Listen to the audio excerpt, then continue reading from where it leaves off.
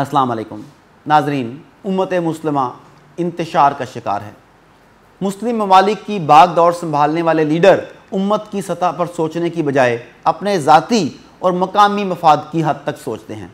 اس لیے دنیا بھر میں مسلمان الگ الگ ہیں اور عالم کفر کے لیے تر نوالا بنے ہوئے ہیں۔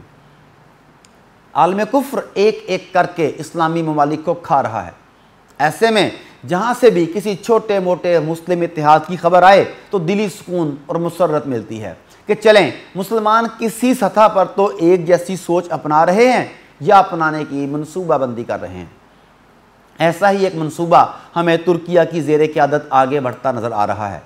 ترکیہ کے صدر رجب طیب اردوغان نے آرگنائزیشن آف ترک اسٹیٹس کے سربراہی اجلاس میں خطاب کرتے ہوئے اس بات کو عملی جامہ پہنانے پر زور دیا کہ ہمیں یعنی ترکوں کو ایک مشترکہ سیکیورٹی منصوبہ تیار کرنا چاہیے اور اپنے درمیان تعاون کو بڑھانا چاہیے، خصوصاً ہجرت کے مسائل اور ان کو سنبھالنے کی کوششوں کے حوالے سے آگے آنا چاہیے۔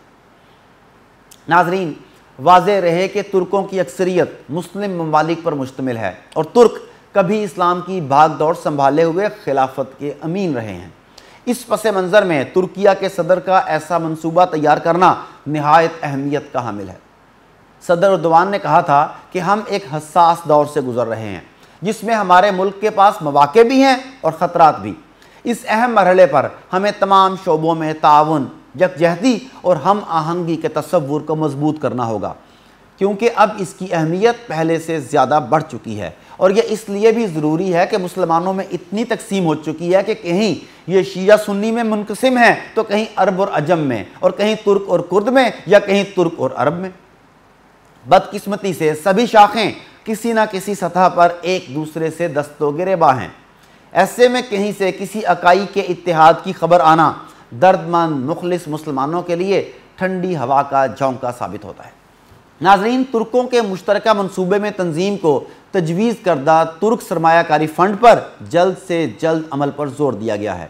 ترک انویسٹمنٹ فنڈ کے جلد از جلد لاگو ہونے سے ترکوں کے لیے بالخصوص اور مسلمانوں کو بالعموم زبردست فائدہ ہوگا۔ فنڈ کی طرف سے فراہم کردہ مالی مواقع ترکوں اور مسلمانوں کے باہمی تعاون کو تقویت دیں گے اور آپس کی سرگرمیوں کو تیز کر دیں گے۔ آرگنائزیشن آف ترک اسٹیٹس ایک بین الریاستی بلاک ہے جو ترکی زبان بولنے والے ممالک کے درمیان سیاست، اقتصادیات، سائنس، تعلیم، نقل و حمل اور سیاحت کے شعبوں میں تعاون کو بڑھانے کے مقصد سے قائم کیا گیا ہے۔ اس تنظیم کے ارکان میں آذربائیجان، قازقستان، کرغستان، ترکی اور ازبکستان شامل ہیں۔ ہنگری اور ترکمانستان کو تنظیم میں مبصر کا درجہ حاصل ہے۔ گزشتہ سال اس تنظیم نے اپنا پرانا نام ترک کونسل ختم کرتے ہوئے آرگنائزیشن آف ترک اسٹیٹس نام رکھ لیا تھا۔ حالیہ تقریب میں ترک دنیا کے لیے سفارتی عالمی محاذ پر شاندار کردار ادا کرنے پر ترک صدر رجب طیب اردوغان کو supreme award of Turkish world دیا گیا۔ ایوارڈ حاصل کرنے کے بعد ترک صدر نے کہا کہ آج ترکش ورلڈ ماضی سے زیادہ مضبوط اور فعال ہے۔ اپنے مستقبل کے لیے اس نے ایک عالمی تنظیم بننے کا پہلا قدم بھی اٹھا لیا ہے۔